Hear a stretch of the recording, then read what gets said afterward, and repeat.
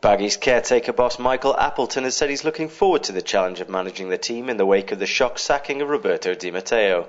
The 35-year-old has indicated he'd like to stay on in the job, which would make him the youngest man ever to be put in charge of a Premier League team. It was very quickly what happened. Obviously, received a phone call on the Sunday to say that obviously Rob had been relieved of his duties and would have been prepared to take up the role until the foreseeable future. I mean, obviously, first and foremost, I think the first thing I did was ring Robbie himself up and obviously find out what the situation was. And to be fair, he was very philosophical. He was obviously disappointed at the time, but what I would say is that he did say that if anyone's going to take over for a short period or long period of time, he wouldn't have wanted anyone else. I've never hid from the fact that I want to be a manager.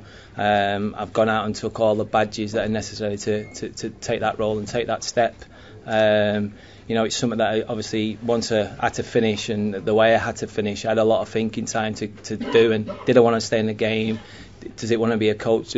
I think my personality and the strengths I bring to football clubs, eventually that was always going to be the step. Now, obviously, I find myself in a position which I would have liked it to have been under different circumstances. Of course, I would, but I find myself in a position where I'm taking over the side for the foreseeable future until I'm told differently, and I'm going to try and take it and grasp it with every opportunity I can do. The response I've had from players, they've been absolutely fantastic. I think it was important that the first thing I did was ring them all up. So obviously, there's a lot of lads that I've only seen for the first time today because they've been away on international duty. So I just wanted to reassure them really. There's not going to be massive changes, but obviously different people have different subtle changes and ideas that they want to bring in and bring their own thing in. And they embrace that right from day one. And the boys, are coming off the training pitch today with a smile on their face, which is important under the circumstances. I mean, obviously, it's an opportunity in terms of, I'm taking my first game. It's crucial that we get 3 points. It's a huge game. If I did and was lucky enough to get 3 points and the players were good enough, then beyond that, hopefully, you never know.